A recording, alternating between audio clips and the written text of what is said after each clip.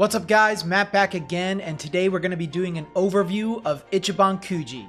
Yeah, not a figure, Ichiban Kuji itself. We're going to go over the history, details, everything we can, so that you can walk away from this video and think, yeah, I learned something today. But like always guys, please remember to subscribe to the channel if you haven't already. Hit the bell notification so that way you get notified whenever I upload a brand new video. Like this video if you enjoy it, and of course comment your thoughts down below in the comment section so that we can have a discussion about this. Also, if you'd like to become a member of this channel and get access to the Discord server, you can see information on that down below. Now before we dive into what Ichiban Kuji is, I'm going to show you a few figures, and I'd like to ask you which one you think is an Ichiban Kuji or an Ichibansho figure.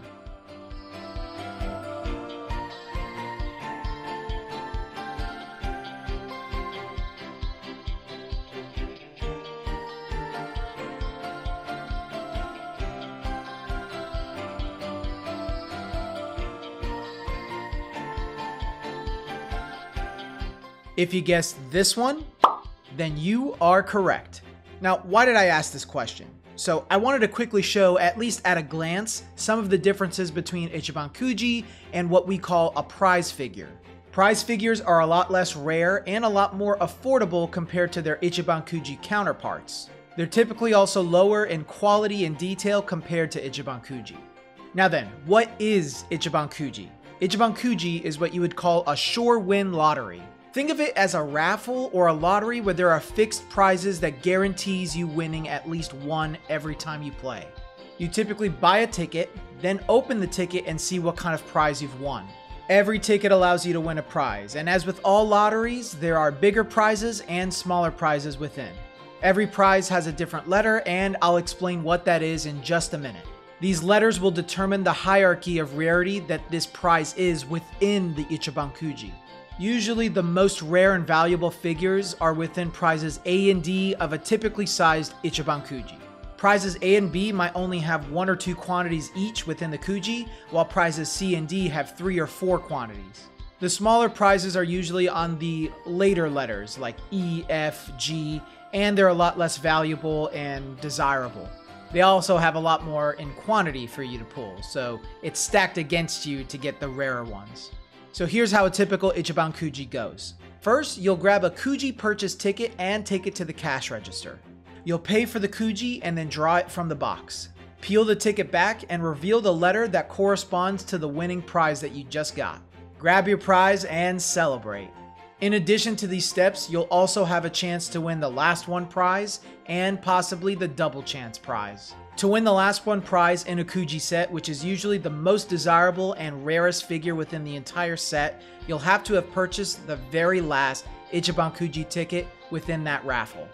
And just for context, there's usually 60 to 80 tickets in one Kuji raffle. In addition to that, you'll also have the chance to win the rare and illustrious double chance prize. Double chance prizes are listed on a code within the back of your Kuji ticket that you can submit online for a chance to win. Hopefully that wasn't too confusing and you're following along closely. I know it can be a little confusing because if you're like me, you haven't really seen something like this done in America. Speaking of America, you might be more familiar with Ichiban Kuji's overseas counterpart, Ichibansho. These are the release of Ichiban Kuji figures for overseas territories like America, Canada, Europe, many others. Now, while the figures are exactly the same as the figures released within Ichiban Kuji, you'll notice that usually the last one prize, double chance prize, and the smaller prizes like the cups, the towels, etc. aren't included for the overseas releases. The only differences that you might spot within these releases is that the art on the box might be a little bit different, but the biggest change is the Toei animation sticker that's usually located at the top of the box that also shows the authenticity of the figure that you just got. The color of the Toei animation sticker will also reflect which territory that it's from, which you can see on this chart right here. Now, if the box holding your figure doesn't have a Toei animation sticker, there may be cause for concern that you bought a bootleg. If you want to know how to spot a bootleg Dragon Ball figure, watch this video right here. But please note that double chance prizes and last one prizes typically don't have a Toei animation sticker on them. Dragon Ball has had Ichiban Kuji releases for years, and notably they started around when Dragon Ball Z Kai started airing in Japan. There are lots of people within the figure collecting community that love these older figures, but me personally, I started collecting my favorite type of figure, Masterly's figures, when they started in 2017. Now, Masterly's are basically the premier figures in all Dragon Ball Ichiban Kujis today. Other figures included within Ichiban Kuji are King Cluster and Sophics, which I will explain in later videos down the line. Here's every single Ichiban Kuji that was released within the Masterly's, King Cluster, and Sophics line for Dragon Ball.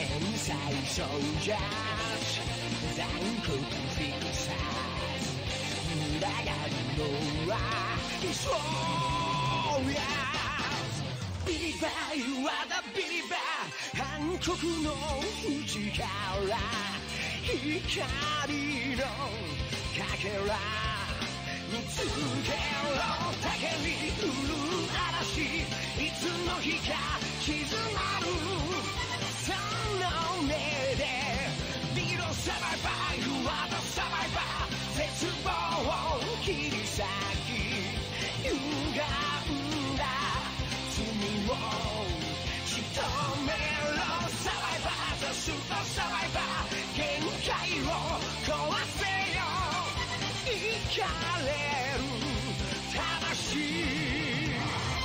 Fight the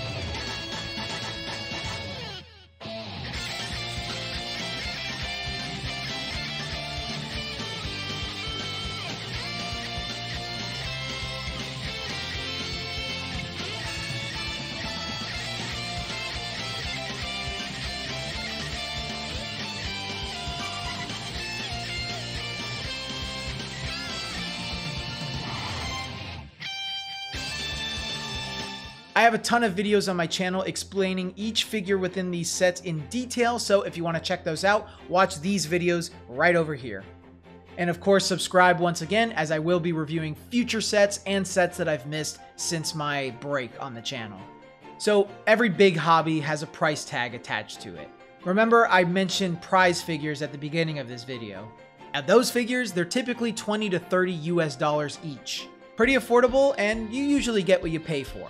Ichiban Kuji, though, are much higher in price due to their size and quality. If you're importing these figures from Japan, prepare to pay anywhere from 50 to up to 300 US dollars for these figures.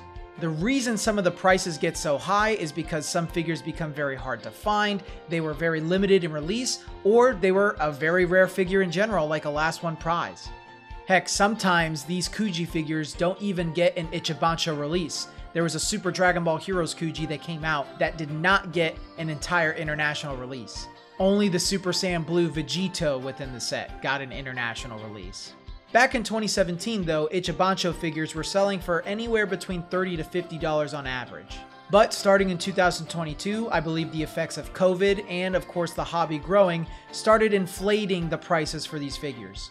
You can expect to pay anywhere from $60 to $90 today on average for Ichibansho releases of figures. While these prices are a little bit higher, I will at least say that Bandai's been doing a much better job at doing international releases for all of these Kuji sets.